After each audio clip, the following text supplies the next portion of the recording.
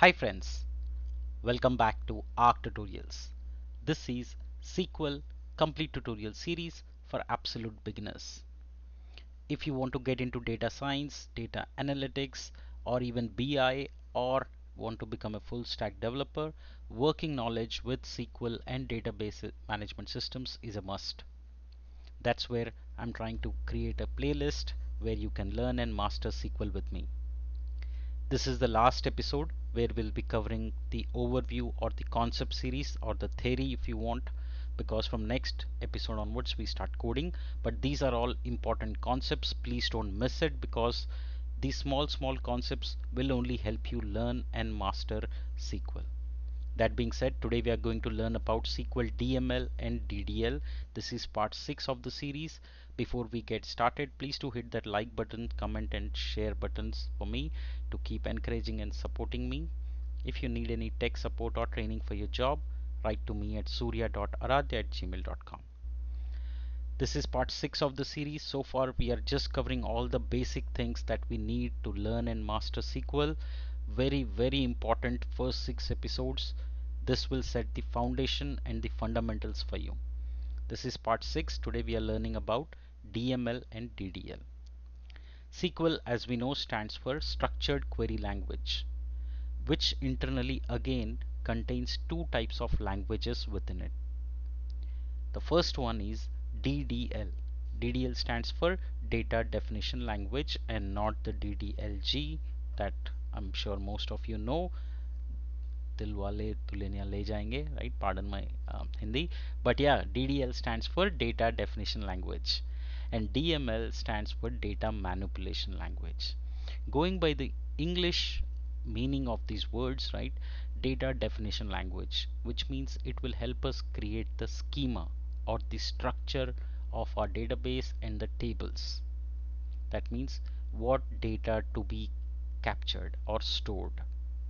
Data manipulation language means you are manipulating the data. That means you are editing, you are updating, you're altering, right? So sorry, not alter, but you're updating, you're deleting, you're selecting. Those are all DML. That means you're manipulating the data. But when you create the schema, when you create the structure, when you create the architecture of your database or tables, that becomes your DDL. So what are the common commands that we saw and how do you relate it? Like I said, DDL stands for Data Definition Language, which will focus on the definition and modification of database structures and schema. When I say database structures, we mean by tables, indexes and schema. What is the purpose? Like I mentioned, it is used to define and modify the structure of database objects, mostly tables and indexes. The common commands that we saw in the previous episode, you can relate to it. We saw the create command, which is used to create new tables, indexes and databases. We saw the alter command.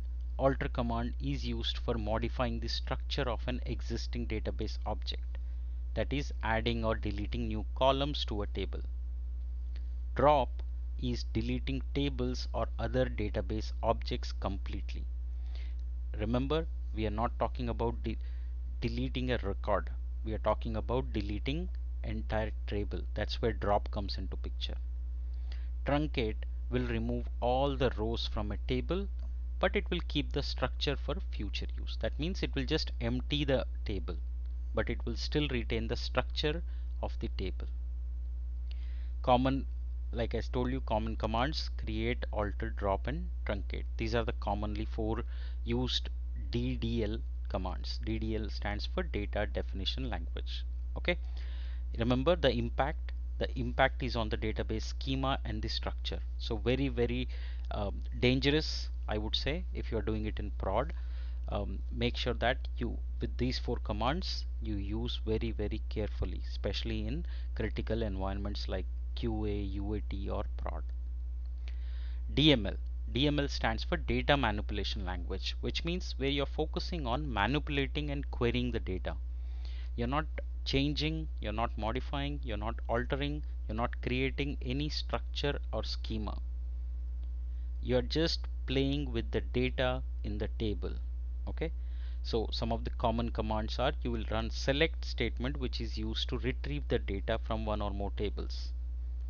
Insert, again you are trying to insert new records into a table, not the structure, right? Remember, a lot of times people get confused between create and insert, because create is part of DDL because it will create a structure or a table or an index, whereas insert will only add records to the table.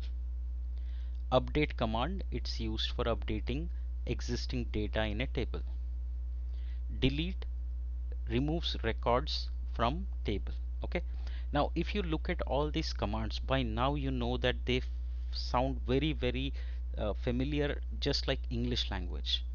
So SQL is extremely easy, extremely simple, because these are all predefined set of statements and keywords that are used to perform.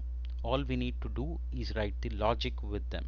Okay, so once again, go through the common commands that I have covered. Starting next episode, we start coding, starting with the first SQL statement or the first SQL command, which is SQL select statement. Alright, let's start coding. I hope you're enjoying this series and you're learning. Please do let me know what your thoughts are in the comment section. Also, please do like, share and subscribe to my channel to keep supporting me.